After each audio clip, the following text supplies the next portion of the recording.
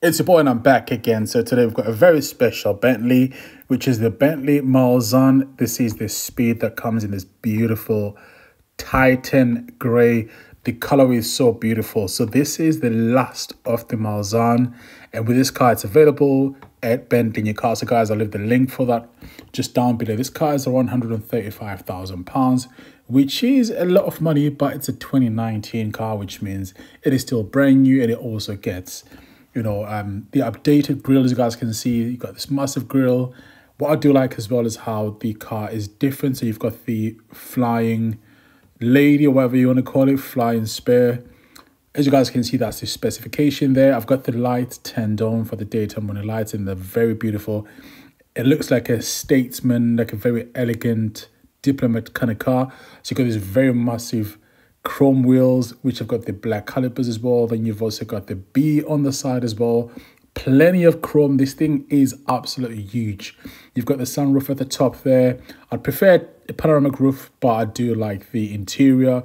You've got that cream interior, which is fantastic. The size of this, the length, this is I think well over 5.35 meters. When I sat inside and I was just trying to get myself comfortable, the bonnet was just long. As you guys can see, you've got the hips there, which we know from Bentley. Then you've also got the B on the back lights. Again, I love lights. I had to get them on. Just the back of this, everything is just so clean and flush. You've also got the dual exhaust on the back there. Just going to check the boot space as I try to open it with failure, of course. Press it again, and there we are. So that is the boot space there. I do like the umbrellas on the back there in that lovely British racing green. I like the wood as well. And then this does take a little bit of time. So you can tell this is an older system. So now we're going to focus on the inside. On the back there, this is not the long wheelbase. By the way, guys, just to specify, this is the speed version. So you've got the carbon fiber, then you've also got the quilting.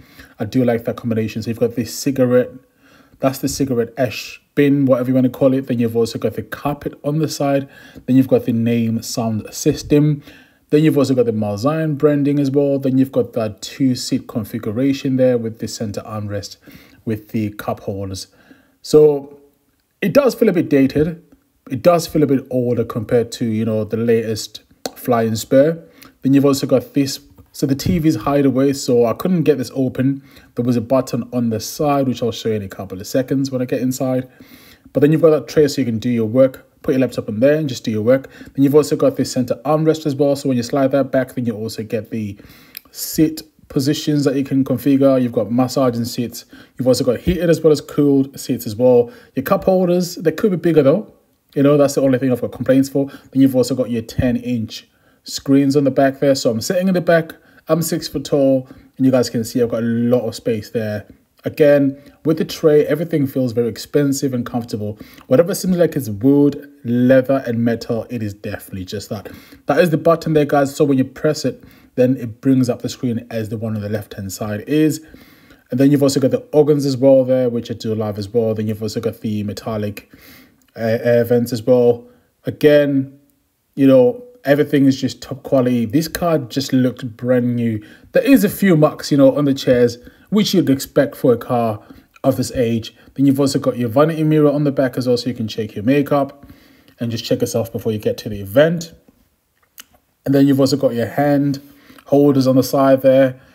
Everything just feels top notch. This car has got a 6.75 litre engine, which makes about 530 horsepower.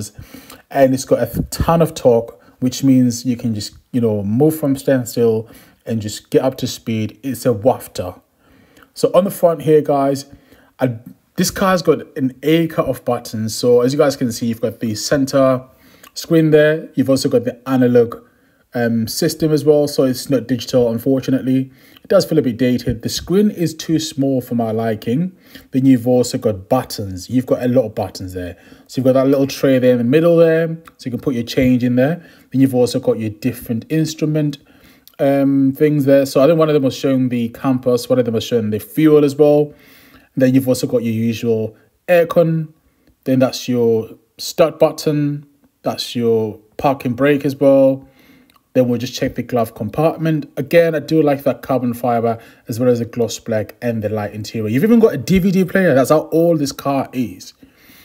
So just taking the car all in, I would say this is a car for an older gentleman that appreciates, I think, just older cars which have got that status, that are more luxurious. I myself would prefer a flying spare as it's nice and modern. So yeah, that's the video, guys. Thanks for watching.